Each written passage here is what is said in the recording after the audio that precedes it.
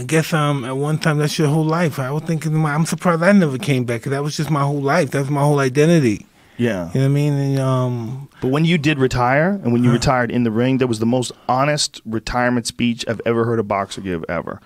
He's just like, I don't have this in me anymore. No, it just wasn't there anymore. That was pretty bizarre for myself, even, because this is what I based my life on doing. When I first started doing it, I said, I'm going to dedicate my life to this stuff. And just to see that it's not even, it's no longer going to happen was pretty weird. When did you know that you didn't want to do it anymore? I've known years before that, but I was still being very successful. I wanted to do other things.